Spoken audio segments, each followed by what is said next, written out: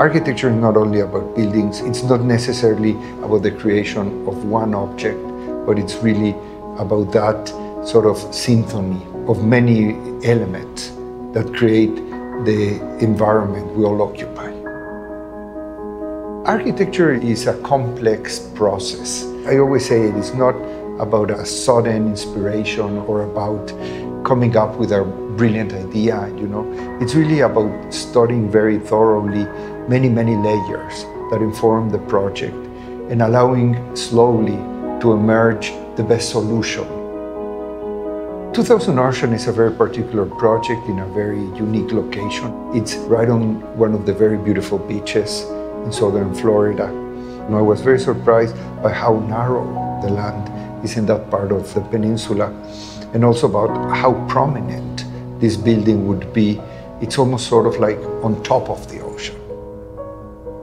The building itself, or the project itself, has given us the opportunity to explore that connectivity between water and water, water and land, and the big opportunities for views, both from the inside out and from the outside into the project that were being offered to us with this very unique location. In this case, nature is water, sand, vegetation, but it's also light, it's also sun, it's also sky, it's also comfort for the people. I don't think we've ever worked on a project that had all of these conditions. Where else can you have this expansive horizon line of the water and at the same moment be connected to this lush, elevated landscape and views back to the city? Those kinds of juxtapositions just don't happen, in any other place.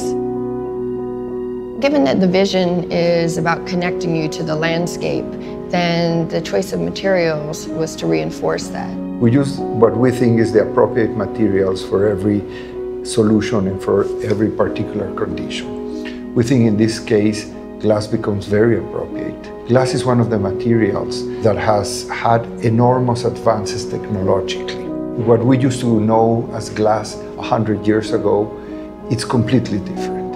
And now glass can act differently to different conditions. Glass obviously allows us to a very literal transparency, but glass can also be very protective. The palette of glass is enormous. What we have here on the table are basically the materials, identifying the apartments themselves. And as you see, it's always a very simple palette, a very natural palette, and we use the materials the way they are, and we use the materials because of what they are. Menotti and Menotti Cucine bring absolute sophistication to this beachfront living. All of the materials were chosen for their warmth, for their luminosity, for the natural, because they have such a strong knowledge about stone. When you walk into these kitchens, you don't see a kitchen. You see the beautifully sculpted island, and then you see the backdrop floor-to-ceiling of the warm wood. The amenities are a series of services where people would be able to gather, to party, to be alone, to be in groups. So there is different swimming pools for different age peoples with different conditions of privacy. There's a very unique spa. There are different gardens. So it's been a very sort of holistic way of understanding both the public spaces of the building and the very unique private apartments that people would be occupying. Right away, it was our intention to bring this dunescape into our project and make it part of the project. You want to take these elements, you see the sand, you see the colors, you see the blues of the ocean, and you want to bring this all into your design. We captured this element of framing the entry drives through evergreen hedges, and they create this kind of tunnel effect. Everything flows out into the landscapes, and so people, they're completely immersed with the landscape, and then, have these dramatic views to the ocean.